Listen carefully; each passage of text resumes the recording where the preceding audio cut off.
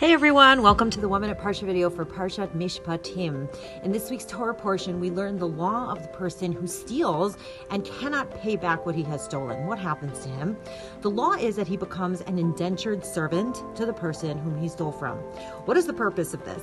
The purpose of this is that consequences in Judaism are not meant to be punitive. They're meant to be rehabilitative. So we ask this person who stole to stay with this family so that they can become a part of the family and learn and absorb the values of this family. It's interesting that in ancient Israel, there was no such thing as jail, prison. Now, while there is a function for that in our society today, it's important to remember that consequences, whether self-imposed or imposed upon others, should always be with the purpose of teaching, of improving, of rehabilitating, and not for punitive or punishing purposes. Shabbat Shalom.